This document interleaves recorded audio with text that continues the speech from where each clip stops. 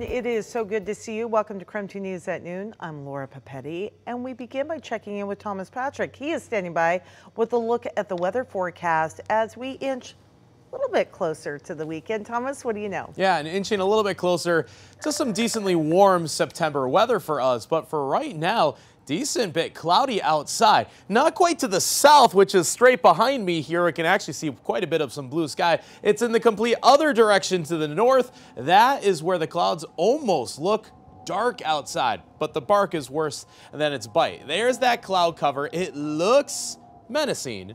But notice that there's hardly any green, which means there's really no rain coming from it. Maybe a little bit of a sliver over Lincoln County, but no more than maybe a light sprinkle. So if you're worried about rain, don't be, but realize a sprinkle is technically possible, but unlikely, even with some of that dark cloud cover that we're seeing from the Outdoor Weather Center. I'm going to retain those partly to mostly cloudy skies for the rest of the afternoon, but temperatures will still be in the mid 70s as they were yesterday. And we still have warmer weather still yet in our forecast. This weekend and next week starts to trend warmer yet. And coming up, we'll show you how many days that we have in the 80s for this September. Thomas, thank you. We do have some new details on the Oregon Road fire. Now, fire officials have confirmed that the 10,000-acre fire was indeed human caused. However, the Washington Department of Natural Resources says it won't likely know exactly how it started for several weeks. There's lots of different ways humans can start fires. It could be a debris pile that got away from somebody. A railroad can spark a fire. Chains dragging on the side of a highway can start a fire. Farming. And DNR is saying once investigators determine where the fire began, they need to do that first before asking how it is. So again, they have determined where it began, and now they need to start asking how. This includes assessing the area around the origin point and interviewing neighbors about what they may have seen or heard. Spokane police have arrested a man after he drove through a stop sign and crashed into a truck, causing it to flip over. KREM 2 talked with the person who called 911 and described what happened. They weren't really responding too much at first because they were kind of shocked, but they were just like, we were trying to see if they could get out, and they were saying they were stuck. I just told them once the phone with the cops was over, I told them that the fire department right over there was about to be on their way. The crash happened at the intersection of 30th and Perry on Spokane South Hill. The people in the truck were taken to the hospital with minor injuries. Spokane firefighters cut through the truck's roof to get the people out. The driver that hit them was sent to jail. Police suspect him of driving under the influence.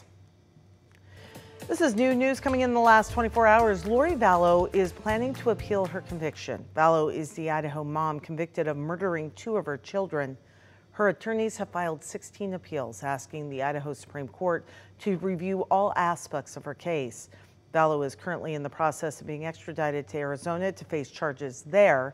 Her husband, Chad Daybell, is scheduled for his own murder trial in Idaho coming up early next year. Also this afternoon, Spokane community leaders will host the Spokane Alliance for Fentanyl Education, which is also known as the group SAFE.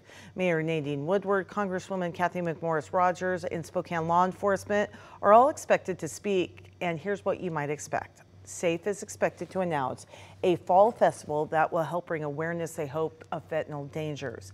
The group will also talk about how they're bringing fentanyl awareness, action against fake fentanyl, and fentanyl poisoning awareness in Eastern Washington. The fall festival will include a concert from Maren Morris and more resources for the community at large.